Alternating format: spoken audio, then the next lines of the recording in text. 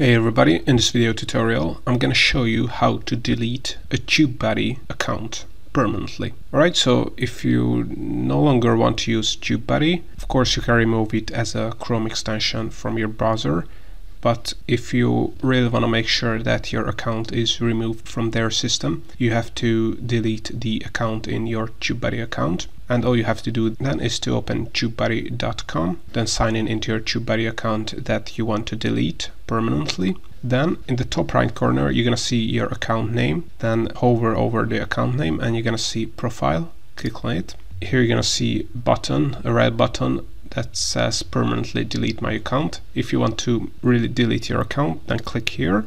And now you have to confirm one more time that you want to delete your TubeBuddy account. Keep in mind that all channel and user data related to your TubeBuddy account will be deleted.